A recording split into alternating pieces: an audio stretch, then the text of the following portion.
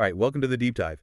Today we're going to be looking at something pretty cool, something that could change how we learn software, especially complex programs. Definitely. We've got this YouTube video. It's by a creator named Osasart called "The Death of Blender Tutorials." Google AI Studio. Catchy title. Yeah, definitely grabs your attention. And for anyone who's ever, tried to learn Blender or really any new software and just felt lost, this AI Studio from Google might be like a secret weapon, a shortcut to actually understanding what you're doing. So in this deep dive, we're going to try to understand how this AI tool works and really what it means for learning something as intricate as Blender. Yeah, we're going to break it down, give you the key insights, no information overload. Right to the point. So in the video, they jump right into a demo. The user opens AI Studio, and there's this stream real-time option. And then you see this share your screen button. And that's when you realize this isn't just, typing questions to an AI. Yeah. It's something different. It's next level. Because when you share your screen, you're giving the AI, this AI is powered by Google's Gemini, a live view of your computer.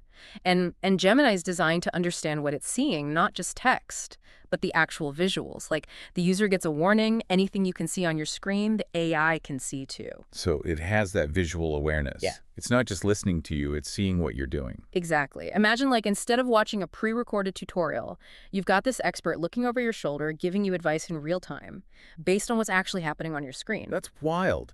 So the user has Blender open. And, the first question is a classic beginner problem. How do I get rid of this default cube? And the AI doesn't miss a beat. It gives two options, boom. Hit the delete key or press X and confirm. No searching through menus, no digging through a tutorial, just like instant answers. And because it sees the cube on the screen, it knows exactly what you're talking about. Context. Right. It gets it. And then the user asks, okay, how do I add a plane? Another basic thing in Alban. And the AI, again, just lays it out. Shift plus A, choose mesh, then plane, step by step, clear as day. So you can imagine, for someone just starting out, this is huge. It's like that hand-holding you need when you're learning something new. But beyond Blender, do you see this kind of thing working for other software? Oh, absolutely. Photoshop, coding, anything with a visual interface. The possibilities are massive. Okay, so the user has the basics down, and now they're like, all right, let's make a donut. Which, that's a rite of passage in Blender, right? It's a classic donut tutorial. Exactly. So the AI suggests adding a torus mesh, and again, it walks them through it. Yep, the shortcuts, the menus, everything. Shift plus A, mesh, torus. But then, and this is important, it doesn't just leave them hanging with this, basic torus shape. It says, hey, you probably want to adjust the size and shape to make it look more like a donut. So it's anticipating what the user wants to do. It's thinking ahead, like a good teacher would. So naturally, the user's like, okay, how do I adjust the shape? And Blender has, a million tools for that. It can be overwhelming. But the AI focuses on the essentials. It says, all right, you've got scale, rotate, and grab. And it describes the icons so you can actually find them. An arrow with a box for scale, a curved arrow for rotate, and a crosshair arrow for grab. Visual cues. Nice. And then it gives the shortcuts. G for grab, R for rotate, S for scale. Super helpful. And you can tell the AI is actually paying attention because it mentions that the user's mouse is already hovering over the rotate tool. Wow. So the first attempt at shaping this donut doesn't quite work. The AI actually jumps in and gives feedback. What does it say? It's like, that looks a little flat, and suggests making it thicker and making the hole bigger. So it's not just blindly following instructions. It's analyzing what's happening and offering guidance. And how does it tell the user to make those changes?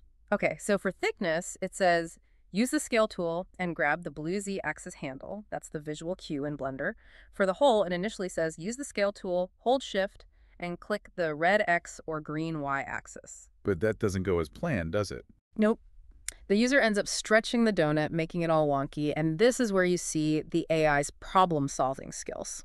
It's got to diagnose what went wrong. Exactly. And it figures out that the scaling was uneven, so it corrects itself. It says, okay, use the white circle in the middle of the torus first, that'll scale it uniformly, and then use the blue handle for the thickness. So it's learning from the user's mistakes. Adapting its teaching in real time. Pretty impressive, right? Definitely. So the donut's looking more like a donut now, but it's still a bit rough. Yeah. What does the AI suggest to make it look more, polished? It says add a subdivision surface modifier. that basically smooths out the edges, makes it look more realistic, and it mentions that you can add materials and textures later to really make it pop. Now, finding those modifiers in Blender can be a pain. How does the AI help with that? It guides them right to it. It says, look for the modifier tab. It's the one with the wrench icon in the properties panel on the right. Then click Add Modifier. Then under Generate, you'll find Subdivision Surface. Super specific directions. No more hunting through menus. Love it. Okay, now it's time for the icing. How does the AI approach that? Well, it suggests a really smart method. First, duplicate the donut mesh. That's the torus. Then scale the duplicate down a bit so it sits on top, like icing would. And then you can adjust the shape to make it look, more icing-like. Smart. Then it gives those step-by-step instructions for duplication too, right? Oh, yeah. Select the torus, press Shift plus D, then Escape. And to scale it down, use that scale tool again, drag the white circle in the middle. Perfect. But real icing isn't perfectly smooth, is it? It's got those little imperfections. Exactly. The user wants to make it look more realistic, less perfect. And the AI is ready for that. What does it recommend? It starts talking about sculpting tools, how to use them, where to find them, but then, Disconnected. Right at the crucial moment. It happens. Technology isn't perfect, right? And that's something to keep in mind. This is still early stuff. As cool as it is, there are going to be hiccups. So the user has to restart the conversation, share their screen again. But the cool thing is, the AI remembers what they were doing. It picks up where they left off. It even suggests adding a standard brown material to the donut itself. So some context is retained, even after a disconnect? Yep. And then, the final step, saving the file. Which can be confusing in Blender. But the AI makes it clear. Go to the File menu, choose Save or Save As, pick a location, give it a name. Done. No more accidentally losing your work. Awesome. But then the user does something really interesting.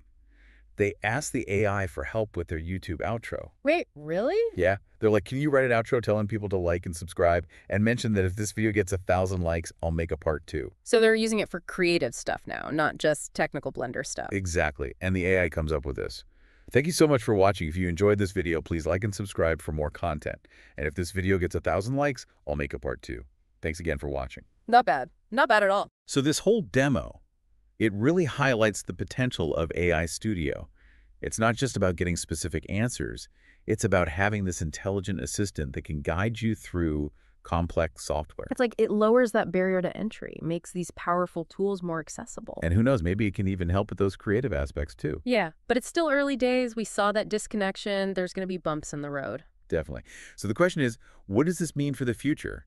Will AI change how we learn? Will it democratize access to these tools? Big questions. Things to think about as this technology keeps evolving. Thanks for joining us for this deep dive. Until next time.